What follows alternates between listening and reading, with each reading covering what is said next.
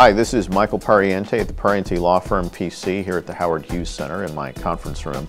And I wanted to talk to you today about domestic violence prosecutions and a question that comes up all too frequently. And that question is, can one spouse drop charges against the other spouse? For instance, let me give you a hypothetical. Let's say there's a 911 call, the police can get to the house, there's a husband and wife that have been arguing, the wife accuses the husband of committing an act of domestic violence against her. Can that wife later decide that she wants to drop the charges against her husband? The answer to that is absolutely not. The only person who can drop charges in a criminal prosecution for domestic violence is the prosecutor. He or she can decide to drop charges. A lot of people think that if the spouse and the husband go to trial, and before trial the spouse talks to the prosecutor and says, I don't want to press charges anymore, that the prosecutor will just say, oh, okay, well, we'll drop the case. That's not what happens at all.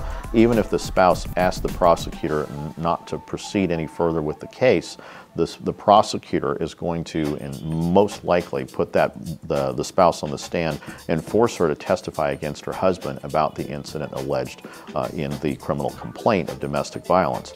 And then what happens is, if the spouse denies that she made those statements, or she tries to say that she was the one that committed the act of domestic violence, it wasn't her husband, or whatever statement she makes to try to minimize what happened or to help her husband out, the problem is the prosecutor can then introduce her prior statement where she did allege, where she told the police, where she alleged that her husband hit her or pushed her, or whatever act of domestic violence was committed.